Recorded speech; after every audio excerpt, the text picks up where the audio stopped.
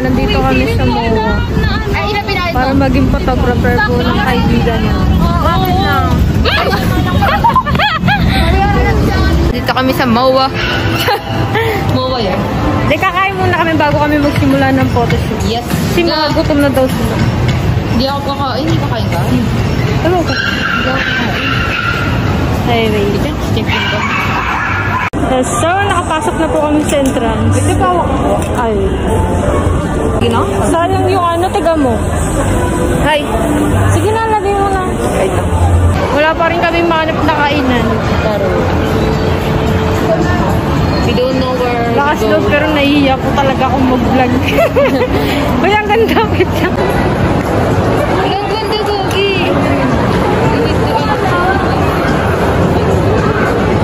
Ito business mo. Gogi. Iris mo kay Idos.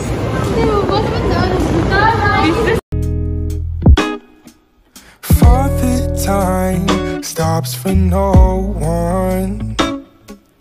Mother Nature raised a new sun. Yun, update. Wala pa rin po kaming makitang kainan dahil sobrang daming tao ngayon. Labor Day kasi, May 1. Sa likod tayo kumain. Sa likod tayo, pre. Sa likod, di ba madaming kainan doon? Ito na yun eh. Ay, hindi, harap ko. Eh, kaso, wala, puno na din ata doon. Tawa lang ako. Wait lang. Naiyam eh. Yeah. Sige na. Hi guys. So, dito na po kami sa KFC. Madami po tao kaya di pa po kami nagsisimula kumain. Kasama ko po pala sila. Sabihin ko sila sila princess. Yung isa wag na. Lagi pala nakikita eh. Hi. Hi.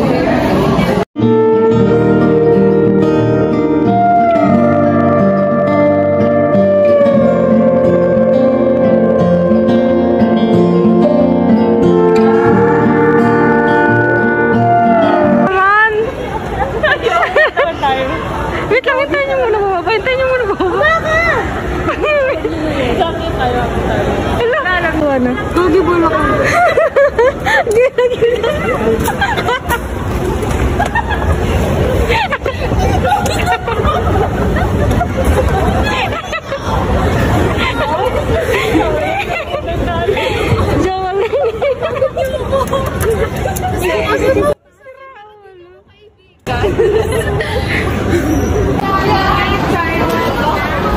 Ano?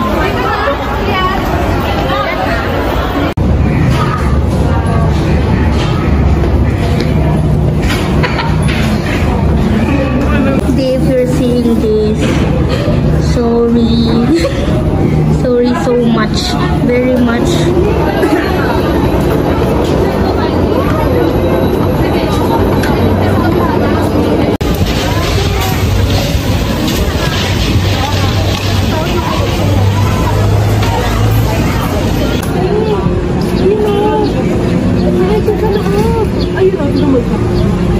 Diba tama lang?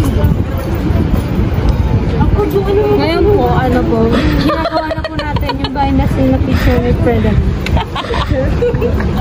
Becky Jill, paso.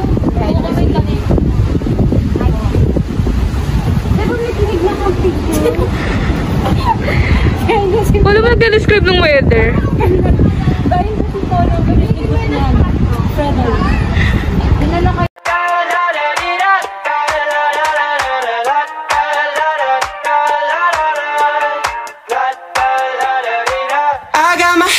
Sunroof, I'm blasting our favorite tunes. I only got one thing on my mind. You got me stuck on the thought of you. You're making me feel brand new. You're more than a sunshine in my eyes. Hello po. Ang tawag po dito ay MOA. Nasa seaside po kami. The second na location ng Fred de Boni Photoshoot lang? Predibo nga. Predibo photoshoot ni Freda. Ay, si Freda. Ang aming kaibigan na mag-birthday. Nakikita niyo ba si Freda? Ituro niyo nga ako. Siraon. Ituro niyo nga. Kita niyo po ba si Freda? Nasaan? Nasaan? Ayun! Ayun! Nagpe-picture lang pala. Stop. Yan. Yan. Sunjay. Wow. Ay, hindi tayo gaganyan Sunjay. Ay, gabi. Pagpalat. Wala, gusto ko sumakay. Gagi ito, oh. Na tayo. Saan manonood Ay, dyan? para sila. Saan? Wait. Hindi dun. Ate, punta kami dun, ah. Dili. Nanood kayo, pre? Pero, umalis na agad kayo.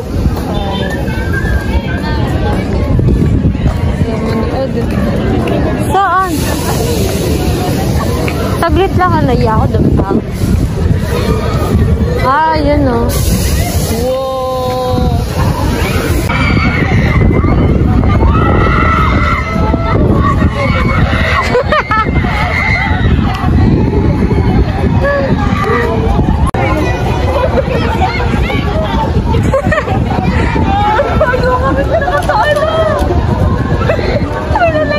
Layo, dinadaan-daan pa.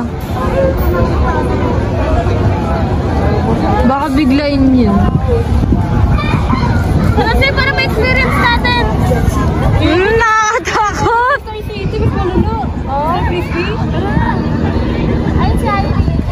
Doon na putang ina. Alam ko hindi ako magpa-vlog doon, pre, pero natatakot ako. Takot ako. Run.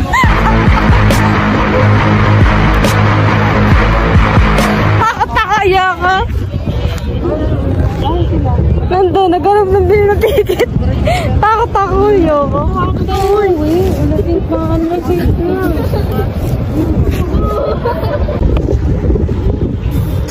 Tago ako. Ano nila? Hindi, nagtanong siya ng payag pero wala, tumakbo ako. Tago mo kasi may bag ko na kita. Hintayin natin mga pag nag-play. Daming nagko-cosplay ngayon dito. Ano po meron? Hindi ko alam. Kahapon din eh. Ito pa nga meron. Sa loob kanina madami. Kanina madaming mga cosplayers. Pati bang anime ano. Gugundo kanina ng babae.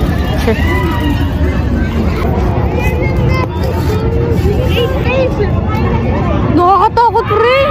Parang kasi comment. May maganda likuran din. Ay.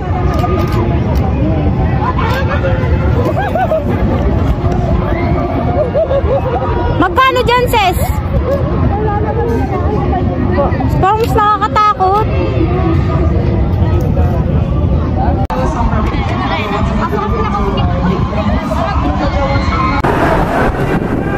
So, pauwi na po kami.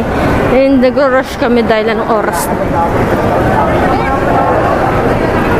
Yan. So, nandito na po kami sa hintayan ng bus dahil anong oras na kailangan na namin umuwi. Hasin. Mga pagod. So, nakasakay na po kami ng bus. Meron po galing sumakay kami sa Pitex. So, wala pa kami sa mismo monumento or sa fishport ng Nabon. Yes po. Hindi na halos sa iba sa harapan.